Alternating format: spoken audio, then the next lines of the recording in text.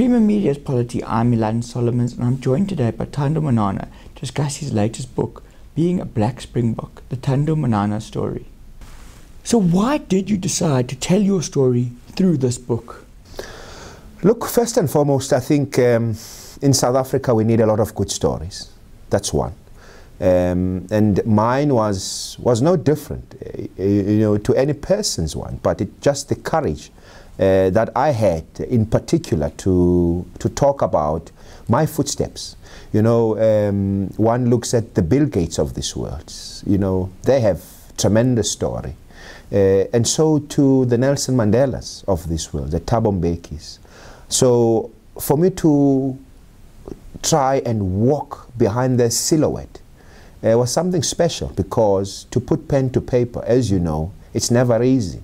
But also to open up where a question is based on something that you feel you would not maybe disclose in public. But when you're writing a book and you disclose it, there's a sense of comfort, in a sense that you know that you've actually thought hard about it. You are not emotional about it. You are more matured about telling your story. So that is why I decided that let me be part of the great people that have gone on and sort of put their autobiography on the shelves in the households of many people. And I'm just honored that those people that had the opportunity to go through and read the book will take something from the book.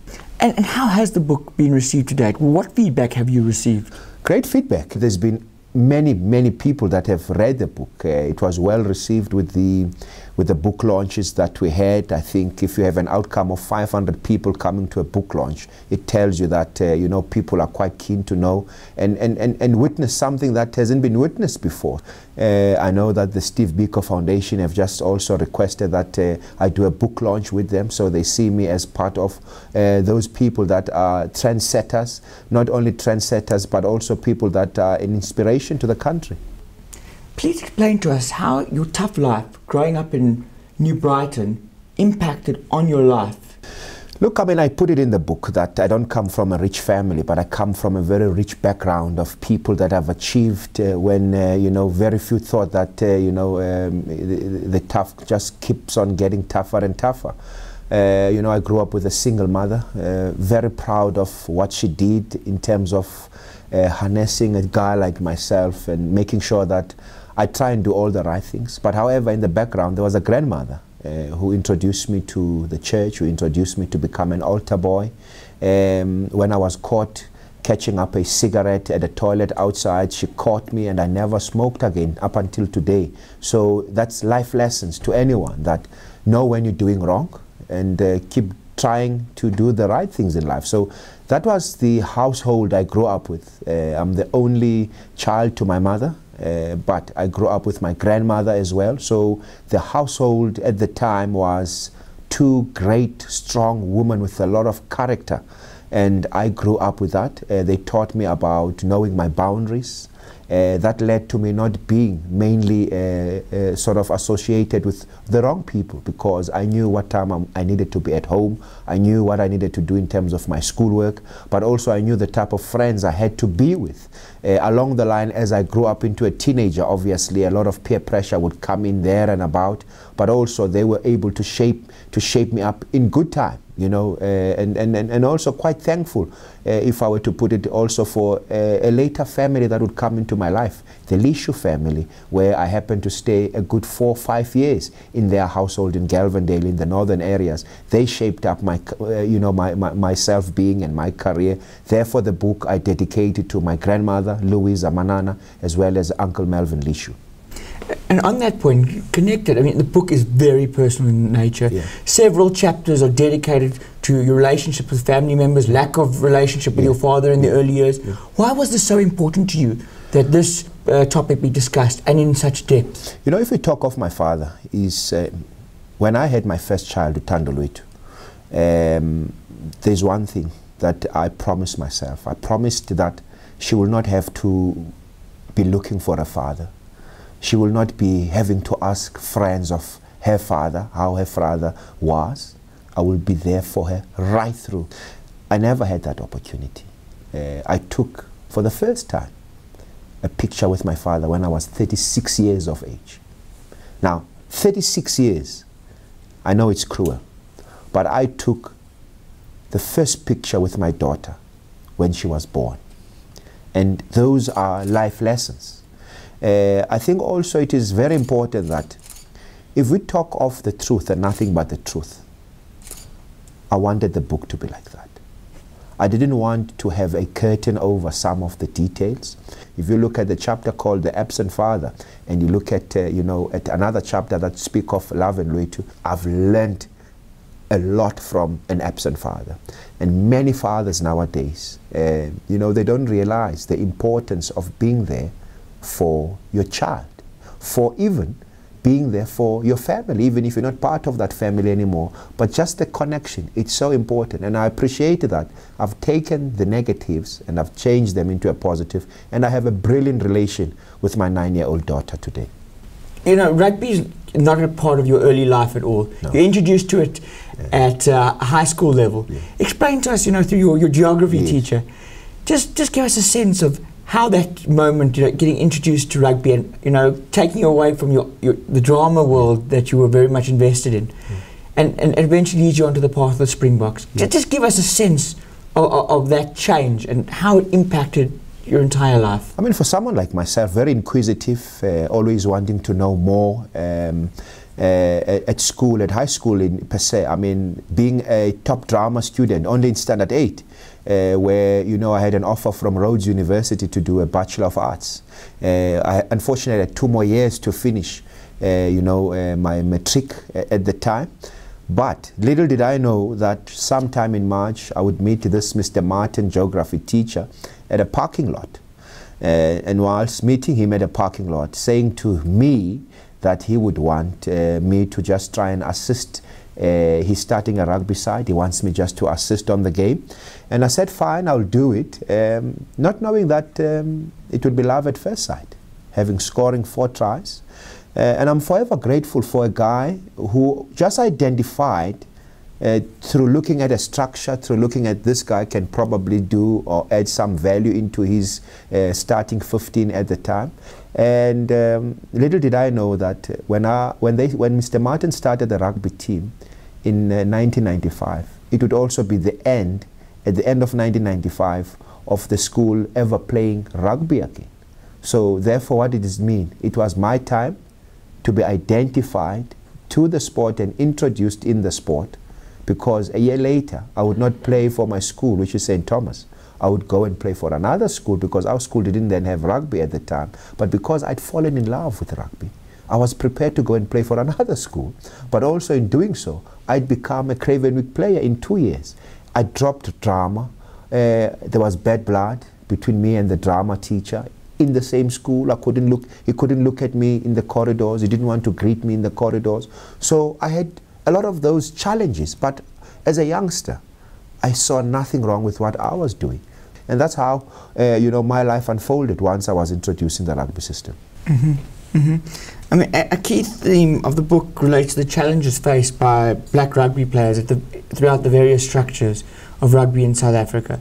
Can you just elaborate on some of these challenges and difficulties that black rugby players face? First and foremost, in the book, I categorically state, in terms of the pay packages. Rugby is a professional sport. We're no longer going to be talking about it being an amateur sport. It is not. It is a livelihood for many of the top players. Many of the top players have actually even gone overseas. And the reason they go overseas is not to play the game, but is to make sure that their financial well-being is well looked after their ending of their career. That's one. And therefore, I'm a firm believer and a true advocate that you've got to equal the playing fields. Because you play the game between the white 4 lines. All of you go onto the field of play. All of you are given a God-given talent. And therefore, you should all be judged accordingly. Not because you're pink, you're white, you're black, you're brown. It should be a system that says category A player will earn this much, category B and C will earn this much. If those are the things that we keep on forgetting, then rugby in this country will always be seen as for a minority few or for a better few. And for me, those are not the systems that I feel, if you read the book in terms of the administrators, they are not willing to address. You know, in South African rugby, you have contractual national players that are contracted at national level. How many black players have got contracts to date? There are only 2. Siya Kolisi, Beast Mtawarire. Why is that? And yet we are looking at a system where the SARU union is talking of strategic transformation plan, the STP, which seeks to have a 50% representative of African players at the 2019 Rugby World Cup. And yet, if you look at their structures, there's only 2 players of color who's got a national contract. Now, it cannot be fair when you've contracted 16 to 18 players and yet you only have 2. It just tells you the gap keeps on widening up. We have to try and make sure and saying we want to move in the right direction. We don't want to use they should not be using the government for their own benefits in terms of if they're looking for the Rugby World Cup to be hosted. They must be sincere at categorically changing the entire system of the game so that people understand where SARU is going at with the game, making the game available for a kid in Soweto and for a kid in Sandton or in Brighton. But for me, I just get a sense that they're missing out on a point and also opportunities that would also give black players that opportunity to also make a good living out of the sport. So obviously you think that there's flaws fundamentally in the franchise and junior levels. I mean, which are not challenged. The problem is who wants to challenge those flawed situations? Are there bold enough administrators that would go on and saying that this is what is currently happening? It's flawed system, so-and-so is benefiting, you know, unduly to the system. No one is willing to do so. Why? Why then do you get involved when at some point you're going to neglect what is so core and fundamental to society, and that is leveling the playing fields across the board? That is my worry. And it's a worry that, I mean, if I look differently, I look at guys like Ali Bacha, for example, the extent that he went to making sure guys like the Makai Antinis, you know, became world-class players, which they did. That's an administrator that cared about the game, but not only about the game, the livelihood of the players, the support, you know, the support system, because knowing that if the player does not have someone outside for that support system, he is still there to just call on him and just motivate and give him the much needed encouragement as a person that is not family related but also knows his role as an administrator. We don't find that anymore. We find people are more worried in terms of what they are getting and what they receive from this game instead of what the game is giving to the players. Mm-hmm. And you then touch on the issue of overt and subtle racism at the highest level, the Springbok level, and particularly about, you know, not respecting of traditions, of black traditions and culture. Explain that to us and kind of give me a blueprint of how this can be addressed in a meaningful way to ensure that fundamentally the black tradition is respected and that black players feel comfortable in the Springboks. I like your question. I've always said as a black person, you have to be comfortable with your skin color. That's one.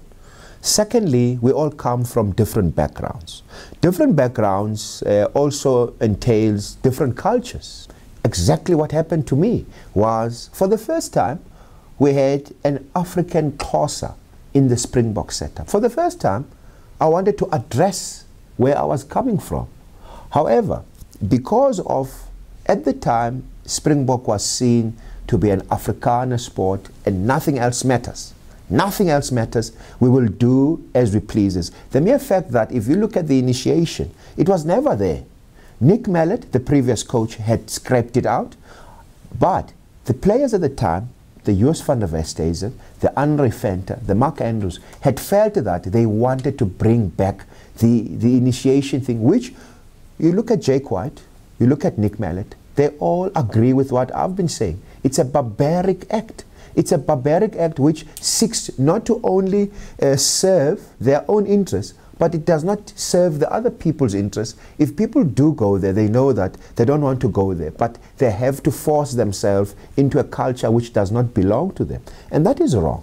And I hope I honestly hope that with the current crop of players, they should learn, but before learning, they should look at themselves. Are they comfortable with their own background, with their own cultures, before they go out and want to try and accept or push themselves to accept other cultures? Because if they push, then it's not right. But they need to embrace the different cultures in order for them to always, at the back of their mind, know that we come from different backgrounds, but with one goal in mind, and that is to achieve greatness. Do you believe that enough is being done at the franchise level, junior level, and the like, to empower black rugby players to reach their full potential?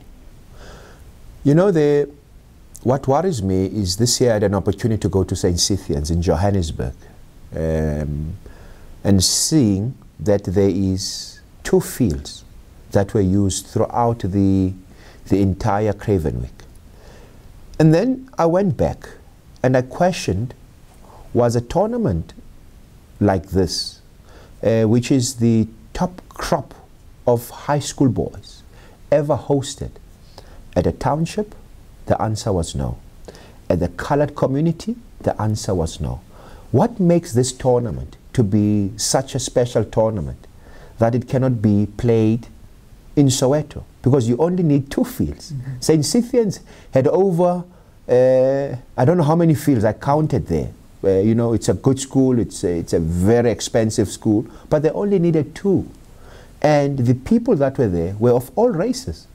However, it remains to be an elite tournament for high school, which is the Craven week. And that's where I differ, is at Craven week you have a 50-50 representative. You have your black kids, you have colored kids, you have your white kids. You have, you know, that's what you have. But bluntly, one can say that, but why isn't then the tournament taken to the grassroots level area to make sure that we go to a location or a township, we'll make sure that the facility is of the same caliber, we'll work on it because next year that's the tournament. It's never been done before. And for me, it worries me that we're not looking at the real transformation here. We are only looking at just making it a window shopping type of, we're doing this for the game. We've spent $500 million on development. But where's the fruits?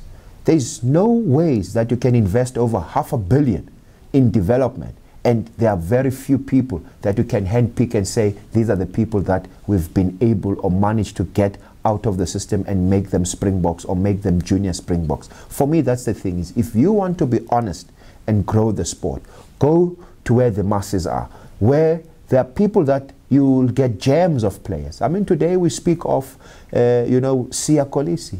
He hails from a Zwide township, but he was taken because he was was spotted at a under 13 tournament.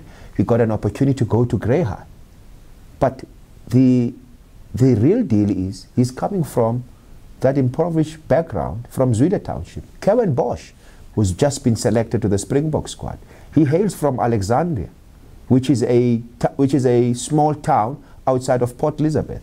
He was also spotted at the Grand Como tournaments, and he was given then the same as Siya Kolisi an opportunity to go to Grey PE. Where is he today?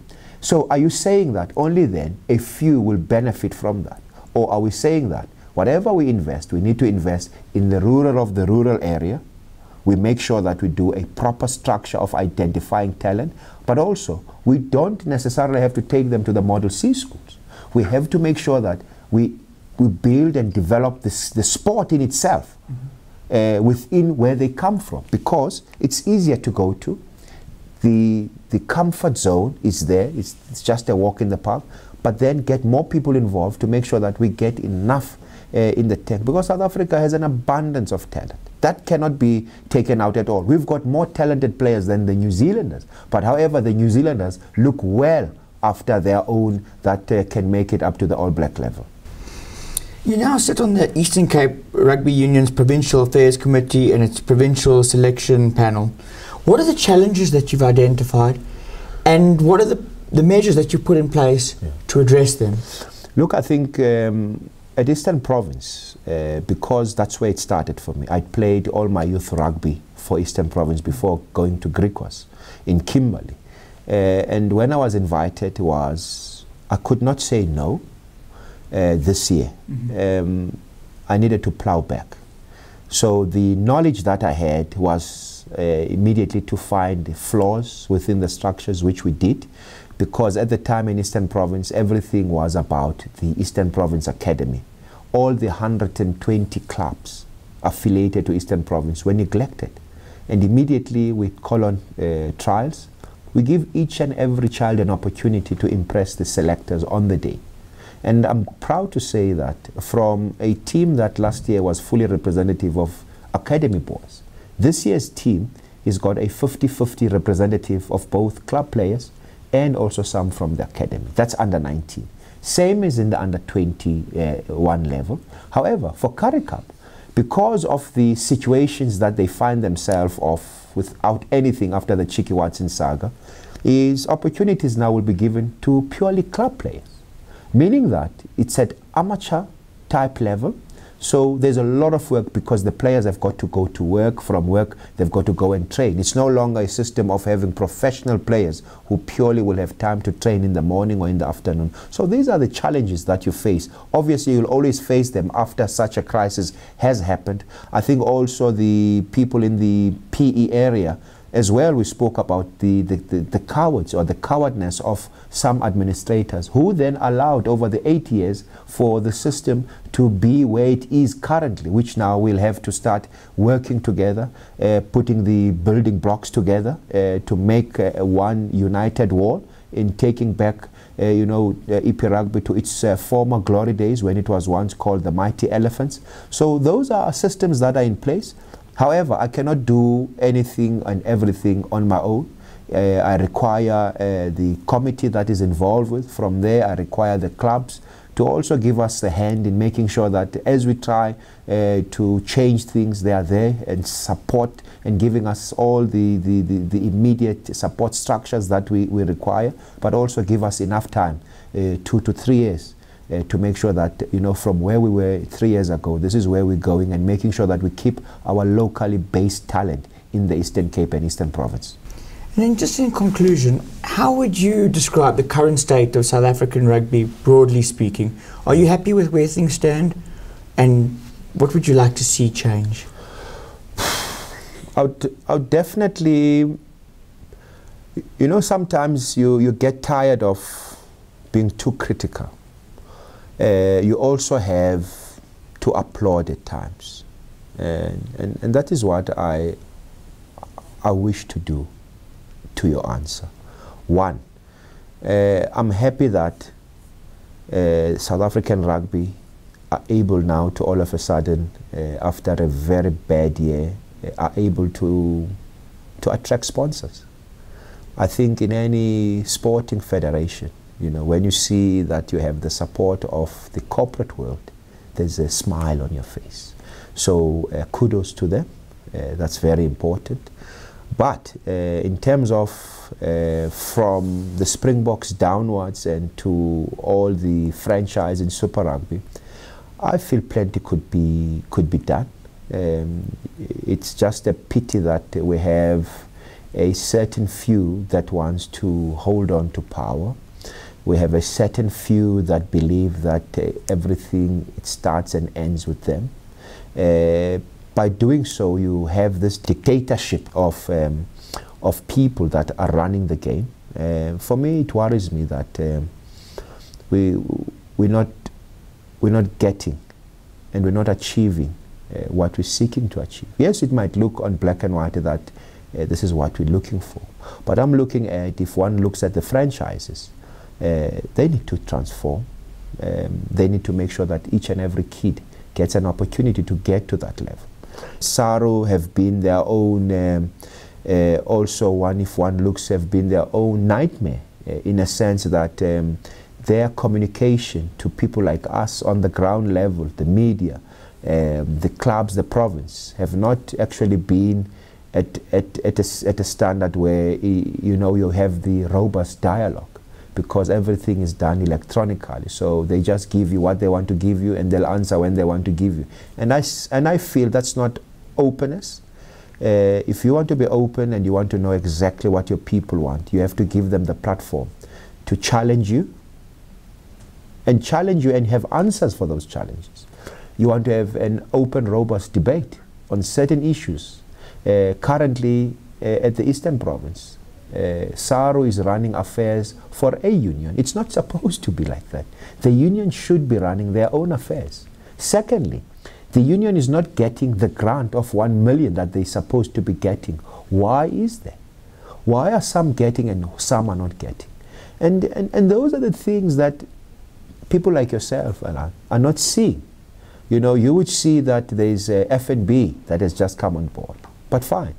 You don't know what is happening at different unions. I mean, we know that Western Province, Remgro has pulled out and they want their 40+ million back. So they will also be in a position now to struggle to find another investor.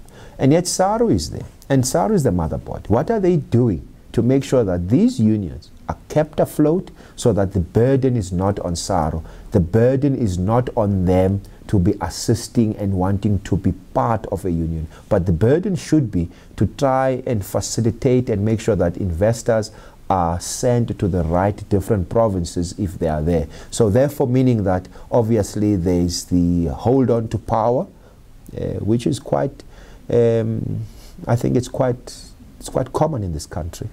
I think with time, you know, we will get it right. We'll get the right people to finally harness and also make sure that our rugby is, you know, is going in the right. We are a 2-time Rugby World Cup winning nation. So we're not far off from the world's best. However, we can be the best again if we all pull in one direction. And I certainly hope we will. I certainly hope that we'll find people that are interested to come in and support and be that support structure that is required. That was Thando Manana discussing his book, Being a Black Springbok, the Thando Manana story.